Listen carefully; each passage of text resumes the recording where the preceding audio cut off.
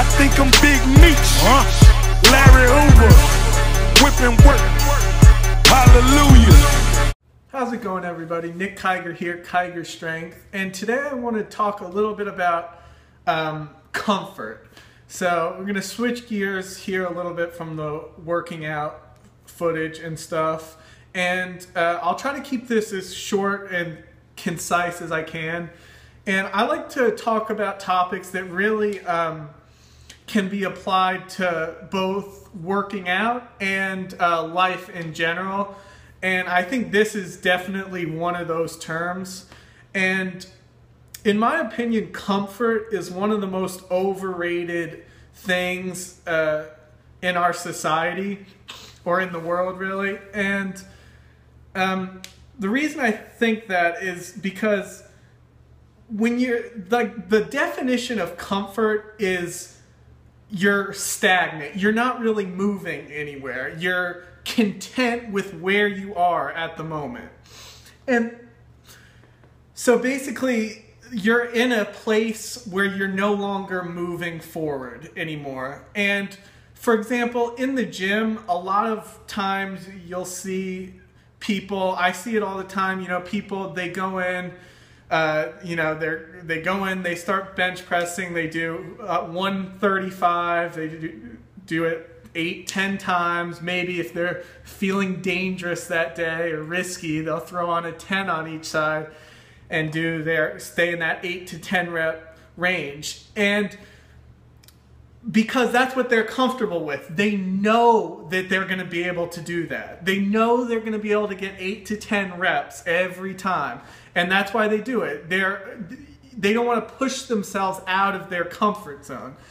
And I mean, that's fine, but to think that you're going to be able to do that and then all of a sudden, you know, just be able to throw on whatever, 315 one day and be able to, you know, rep that out is not realistic, because you have to keep pushing yourself. You have to, you know, you have to do things that you're not sure if you're going to succeed. You know, they make you uncomfortable because you know there's a very good possibility that you could fail, and that's great. So for the working out example, you know, going in and maybe throwing on and putting on 185 pounds or whatever on the bench press and really pushing yourself. You know, you may only get a couple or you may not get any at all, but I promise that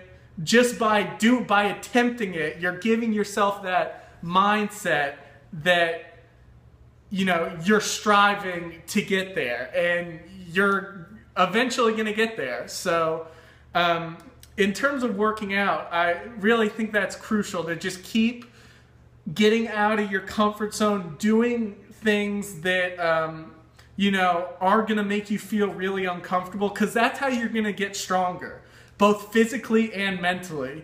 And, you know, in life, a good example is, you know, whether you're at the bar or at a party or whatever it may be, and, you know, most likely your comfort zone is going to be, you know, just hanging or just chilling with whatever your group of friends, your boys or whatever, or instead of going to, you know, talk to that girl that you like or whatever. But that's your comfort zone, is kind of just, you know, staying over there, maybe saying, oh, like, look at her or whatever. But if you actually go up and to get out of your comfort zone and, you know, talk to whoever that may be, then yeah, you may fail, but the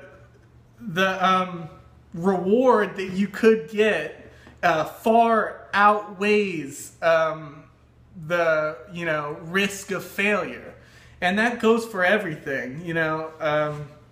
So I think that's really important, and everyone has different comfort zones. So, you know, not what makes someone else uncomfortable might not make another person uncomfortable, you know. So you just have to figure out ways to get yourself out of that comfort zone, because everyone can do it. Everyone has, you know, their comfort zone, whatever it may be. And I just think it's really crucial, you know, both in working out or whatever it may be, to get out of that comfort zone, because you'll grow much faster, and the things that made you uncomfortable before are going to be a joke now, you know. So you're going to put 225 pounds on soon and be like, wow, I can't believe I ever, you know, was like